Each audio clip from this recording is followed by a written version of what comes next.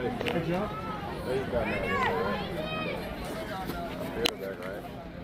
Against the Rams. Cooper, you still got the big load, I see, man. Damn. They ain't giving you any kind of break today, are they? Damn.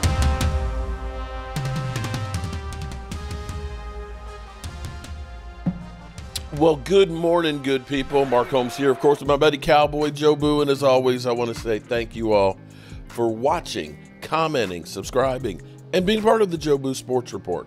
Without you guys, as well as you ladies, you know that this literally does not work. Hope everybody's having a great day.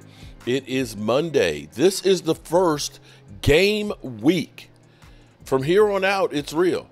From here on out, every Sunday, there is an NFL game except for the week before the Super Bowl. The marathon that is the NFL season is truly upon us, and I don't know if you guys are excited or not. I am ecstatic. Oh, man, I am ecstatic. It is amazing that the offseason is finally over with. That is Monday, it's a holiday, and Thursday we got the opening game. Thursday night, Friday night, and Saturday we'll be live streaming all of the games. Now, I've been working here at the Red Brick House because I will have some of the games I'll be here, some of the games I'll be at home, and so on. So I want to make sure that we are ready to be able to live stream and get as much content out to you guys. So you're going to notice a few changes and things on some of the drops and stuff that we have in the set, and hopefully it doesn't crash on us or anything like that. And shout out to Ron Oliver with our new mix here. Our Here We Go mix, which is definitely kinder and gentler, although maybe we want to pump it up a bit more to really go through and have a great time with this thing. So one of the things that's kind of cool, we started out with Cooper Beebe there, Cooper Beebe on our intro here. And Cooper Beebe is getting a whole bunch of love. Bucky Brooks, you know, one of the NFL experts out there, not one of the ones that are constantly in there just trashing the Cowboys on ESPN and stuff, but on NFL.com, a couple of days ago, he put out an article, the 10 overlooked NFL rookies who showed serious flashes in preseason. And, of course, one of them is Cooper Beebe. And so this is exactly what he had to say. We can go through the list of people that he had. He had Spencer Rattler, Carson Steele, running back, Jalen Wright, Miami Dolphins running back, Jermaine Burton, wide receiver, Kingsley Samoda, Kansas City offensive tackle, and then Cooper Beebe, center. The Cowboys' playoff chances hinge on performances of an offensive line that is expected to include 2 rookie starters, with Beebe at center and first-round pick Tyler Guyton at left tackle. Beebe is a big part of the team's plans to play bully ball on the ground while providing fortress-like protection around Dak Prescott. The rookie has shown impressive skills controlling the point of attack from the pivot, and with a pair of Pro Bowl caliber guards, Tyler Smith and Zach Martin around him, Beebe will play like an all-star in year 1. That's high praise. That's really high praise for Cooper Beebe.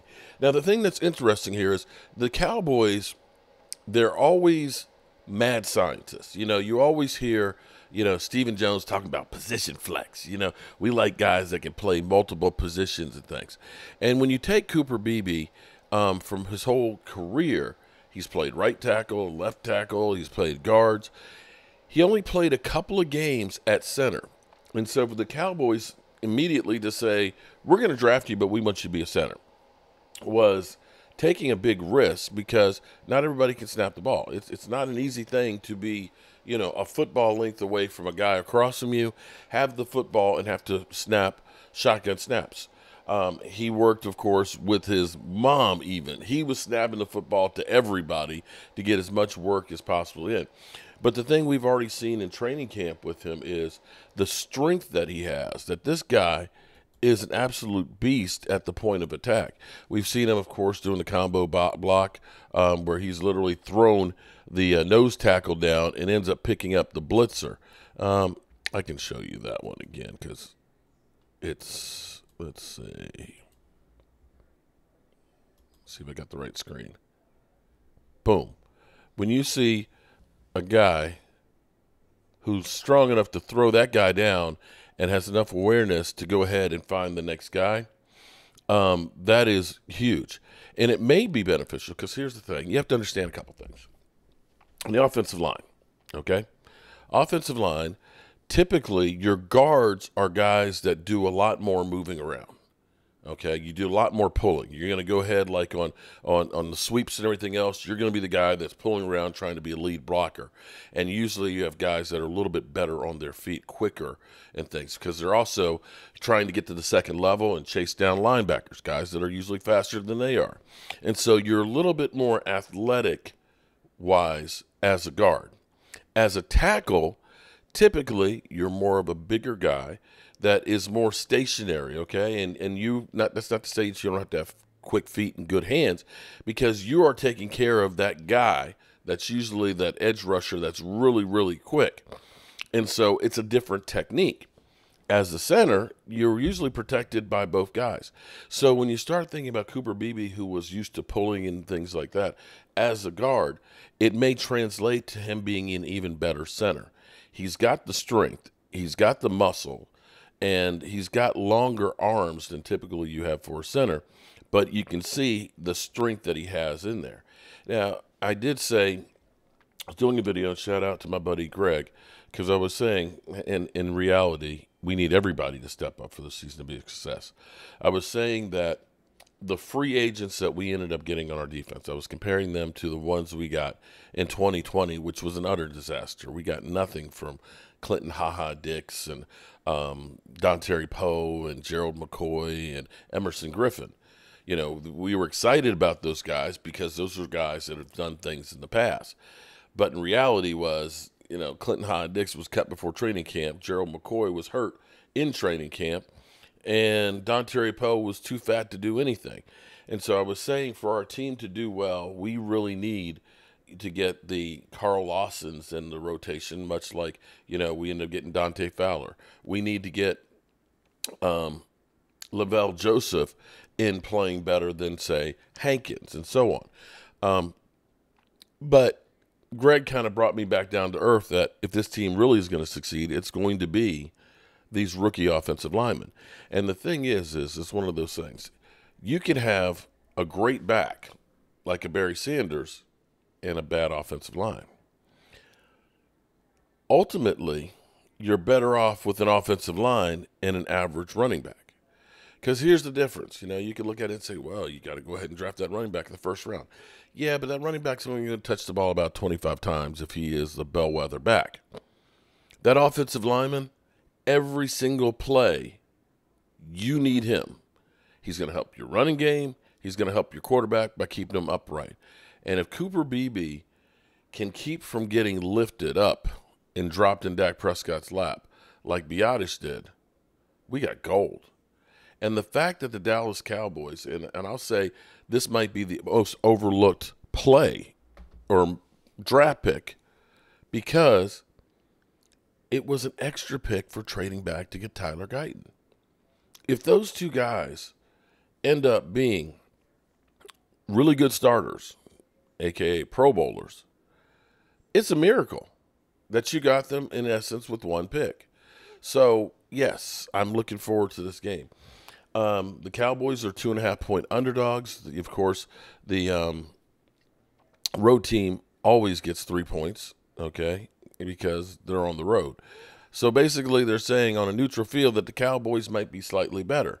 Now here we've got Deshaun Watson, who has a lot to prove. We talk about Dak Prescott has a lot to prove.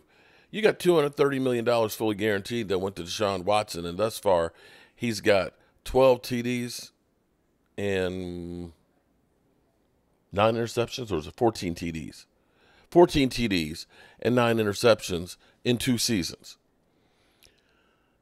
They have an incredible defense.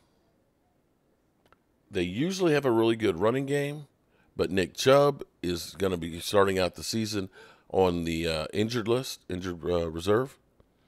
And we'll see what we're going to see. This would be a game that would be great for the Cowboys to get on the road, to get, you know, a little cushion, because the first half of the schedule at the moment looks really, really tough. and you want to go ahead and make some hay right now, if you can, get on the board, get that first win.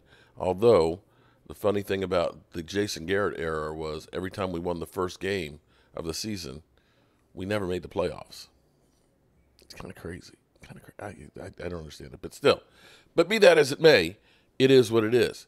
Now, of course, let's go to the usual talking points, and that is one Rain Dakota Prescott. Boy. Talking to Game Time Brian this morning, it is crazy how the conversation about Dak Prescott, it brings out a lot of passion when you start talking about Dak Prescott. That haters just come out of the woodwork. And like Brian was like, he's like, I just wish they would just get this deal done and signed so we could just move on, because it's just talked about in nauseum. Listen to this one. This is like some of the stuff you get. This is pretty amazing. When he gets 30-plus rush attempts behind him, he's virtually impossible to beat, 53-7. Less than 30 rush attempts, he's not a very good quarterback, 20-34. But this is more sobering. If Dak just gets 100 yards rushing, again, he's Mahomes. He's 64-17. If he gets less than 100 yards, Dak Prescott has 9 career wins. This is pretty amazing. That was posted by my man Law Nation. He refound it, but that was a few years ago, because we're not getting a lot of 100-yard gains like we used to.